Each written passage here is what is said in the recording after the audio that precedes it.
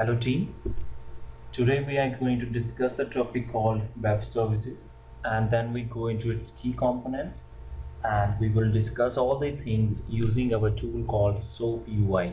So let's first go ahead and talk about what is basically a web services. As the name indicates, it's basically an ad service provided over an web. So it's like, if we go to the definition part, it says it's a technology or a way of transmitting any information over the internet. So the idea is any information which is getting transmitted over an internet, we will use an web services, and it allows us basically to use our programmatic access to our information. So it's like we have a limited, or we have a we have focused access to that information. And what we use to access that information, we use our standard internet protocols like IP, TCP, or what we call HTTP protocols. So that's just a rough idea. Basically, what's in web services? If we go into that, it's basically service provided over an internet which help us in transmitting data or information. So if we go into an exemplar part, suppose I have one application which is suppose I have just weather application. I want to use that weather application on my website, and my website, which is suppose it's built on a platform of .NET platform, and it's hosted in Windows environment. So but the service, like which the weather application, that's what I want to access, that's built in a different platform. Suppose it's on a Java, and its server is deployed on Linux. So how my website will interact with that weather application, which is on different platform, different environment, different server. And so here comes the concept of web services. So web service which will help me to interpret two applications which are on different environment, built on different platform, and it's basically working as a client server methodology. So let's have an example of that. I have an application which is application A. It's like a client. It's like, I suppose it's my website, and then just calling an application which is B, which is on a it's like my server, which is accessing which have my weather application.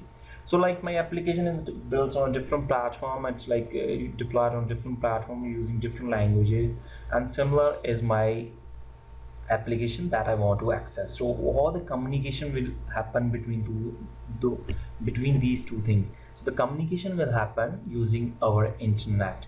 So that's all.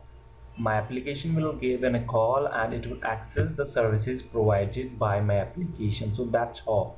So it's like a request is sent by my application, and response is received by my application. So why this is happening? Because my application B is acting as a service which is we are accessing in our application A using our internet protocol, or we call it as like web services is being consumed on my application A. So it's giving me interoperability. So it's like language independent, platform independent. So that's how we basically use our web services, and that's what is the definition of web services.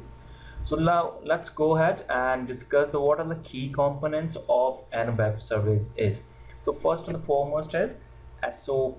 So what we call it, it's like a name indicates, a simple object access protocol. So protocol in the sense is a way of communication, how the basically my request was sent to my application B A, and how it was by my application A to application B, and how it is getting received. So it's being the communication happening between my two application, and how like it basically tell me what is the format of that request and response model, that was how the communication was happening, and how it uses it. It basically uses our HTTP protocol for transmitting that information. So what is basically in a SOAP? SOAP is like the way how our web service request response model is working, and what it basically uses is it uses our XML. So just try to remember that our web services, the base of each and everything is XML, like extensible markable language. So that's what it is basically providing me. Language independency is provided by this XML. We will discuss this in our future tutorials, how we are going to work with the XML what are the components of XML are, how the tree like hierarchy are, how we define our nodes. So let's go ahead with our next part. What's the next component? This is called WSDL, we call it WSDL. So what's full form? It says that it's a web services description language, as the name indicates. So basically it is giving me description of my web services, is like where is my web service located, what all the operations are, we can access it, what are the port type, bindings. So each and everything will be given my WSDL. So again, my WSDL will be in the form of XML, like it will be containing tags.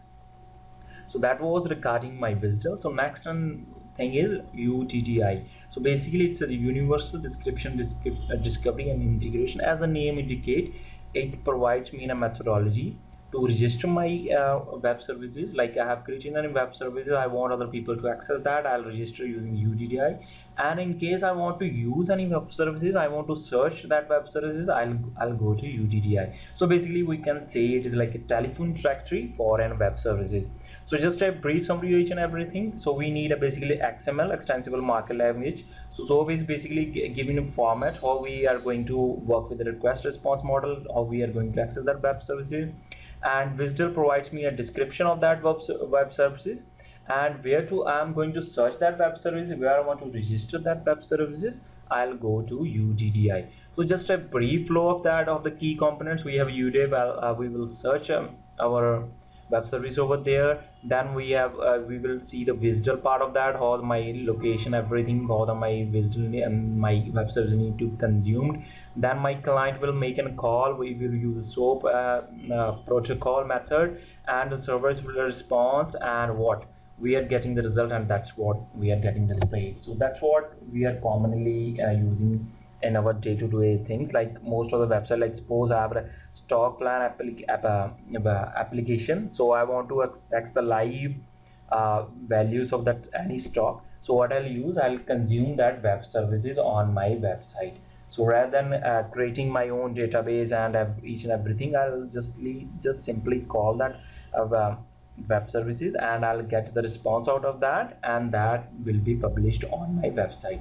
So going to our, that was like just a flow thing. So let me go to my web service part. So this is a simple web service that I have created, that's not published anywhere.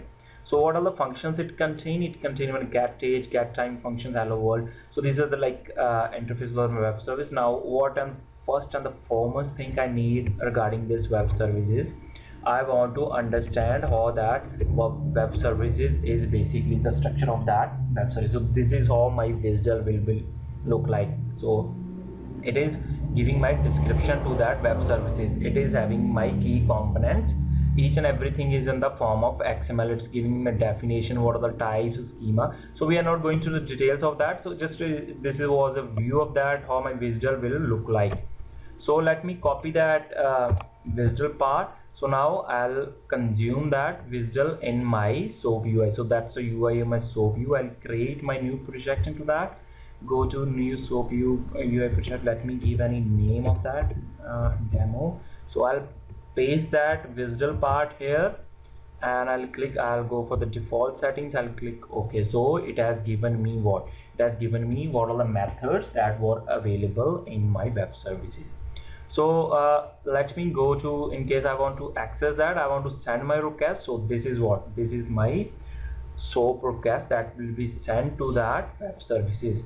So it is giving me get date time. So what are the I want to access from that. Suppose I want to work with a get age method. So I'll go into that request. Let me click over there.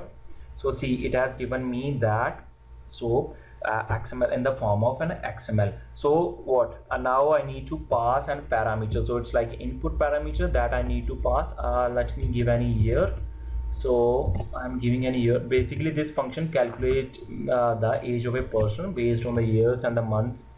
So let me give any 08 as a month and date as 12. So now I'm going to send an request to that web services using our SOAP protocol. So I'm running that. So that's what I got a response from my web services. It has given me that you are 2 years old. So that's how our request response model works basically. So this was the request that I sent, and this is what I got a response out of that. So that was how my flow of a web service is. Like, this was the SOAP protocol we used, and each and everything is in the form of an XML. So let me come back to our presentation part. So that was our key components, how we work within a web services. That's what I have shown you using our SOAP UI tool. So basically this tool is used for our web services testing.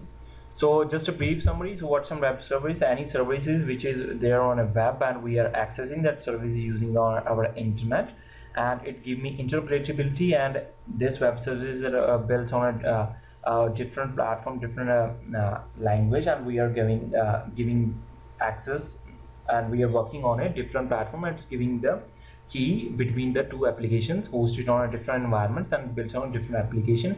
And what are the key components? This UDDI give me what, where I want to publish my web service, I want to search for that, and XML is a language used for which provide give me language independency, and SOAP is a protocol of request response model, and WSDL give me description of that. So just in layman terms, if we want to explain a web services, basically in case we have any function, any method, so that is our web services. What are the input and output parameters? What's the definition of that? So what's the name of that? So that's basically our WSDL. So how we are going to access that? So that's our SOAP way of doing is, in case I have saved that function anywhere and it's like people can search that function, so it's basically my UDDI. And this is XML is a way each and every, it's providing me independency part. So that was just a basic tutorial regarding our web services and its key components. So what we discussed about some web services, what are the key components it has. So thanks a lot for watching this video. In case you want more help on our on testing front, just please visit our website www.ufthelp.com, or do like our Facebook page or follow us on Twitter. You can also subscribe to our YouTube channel for latest updates and videos. Thanks a lot again for watching the video. Thanks. Bye.